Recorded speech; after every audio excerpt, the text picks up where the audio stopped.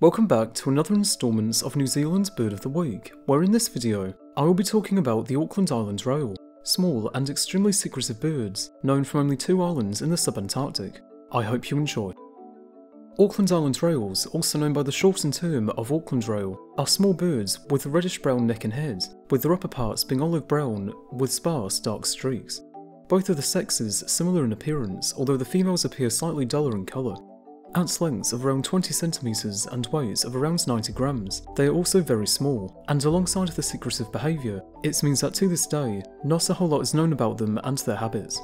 Their closest relatives are in the genus Luwinia, to which they belong, that which includes the Lewin's rail of Australia, which are very similar in appearance, although they are a bit larger.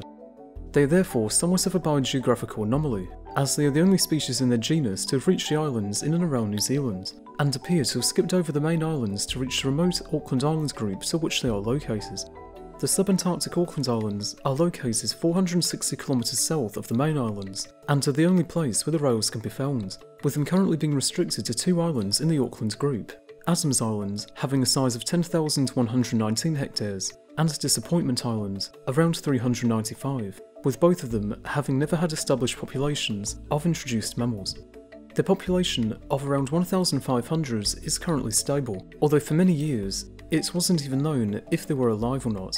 Because of their secretive nature and small population, they were considered to be extinct for many years after their discovery in the second half of the 19th century, going undetected between 1893 and 1966, when they were rediscovered on Adams Island, and in 1993 on Disappointment Island.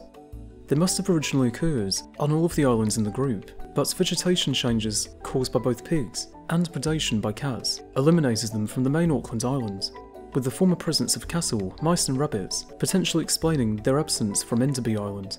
95% of their population occurs on the larger Adams Island, something that is the case due to its larger size and more varied vegetation consisting of tussocks, megaherbs and sedges, being seen from sea level up to 450 to 500 metres of elevation, being more oftenly heard than seen.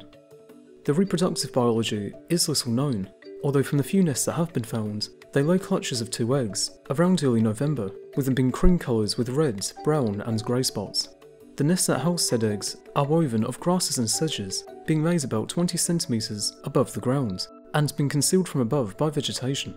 There are conflicting reports about their ability of flight, with early accounts suggesting they could, although more recent researchers have found little evidence of this, and if they do so very infrequently and or poorly.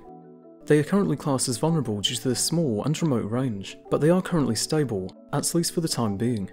There is indeed a risk that many of the previously established mammals might eventually cross the narrow gap between the main Auckland Island and Adams Island, potentially leading to their local extinction there, alongside the risk that rats might arrive on the islands from an illegal landing or shipwreck. The Auckland Islands as a whole are nature reserves with strictly controlled areas, and therefore have limited access, and alongside this protection, a restoration and eradication program is in place, which could mean that they may eventually be reintroduced to the main islands. And with that, I thank you for watching this instalment of New Zealand's Bird of the Week. For next time, you're now able to vote for the South and North Island stout-legged wrens, the largest of the endemic New Zealand wrens that's due to their larger size, were hence more vulnerable to extinction once people arrived. With that, I'll see you next time, whenever that may be.